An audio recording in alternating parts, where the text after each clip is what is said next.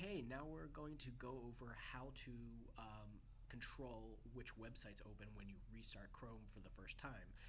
This comes in handy if you use the same website throughout the day, or if you want to check, if you know you want to check the same websites when you first get in the morning. So, say your Gmail or certain news sites or things like that. So, I'll show you what I mean. So, in the top right hamburger, if you're on the PC, click that, and then you go down to Settings. And then here you see the on setup, on startup right at the top there. Now you could do open the new tab page. That basically is just whatever your default new page is. So if it's Google or whatever it is, or you can do continue where you left off. So that will just open all the tabs that you had when you which you had open right before you closed, or you can open a specific page or set of pages. Now you can go to set pages, that's a clickable link, and now in this case I have nothing in there because I deleted them earlier, which I'll show you how to do, but you could add anything you page. So if you wanted to say have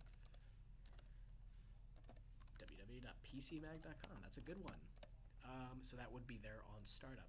Now you can also, if you have a bunch open that which you know you'll want to use, you could just hit use current pages. Now if you're wondering where all these came from, I have another window open, which is where a lot of these came from.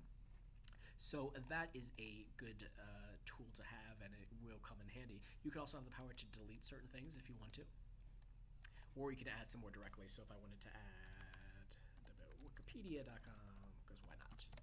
There you go. So that is a good tool to take advantage of. You enjoy.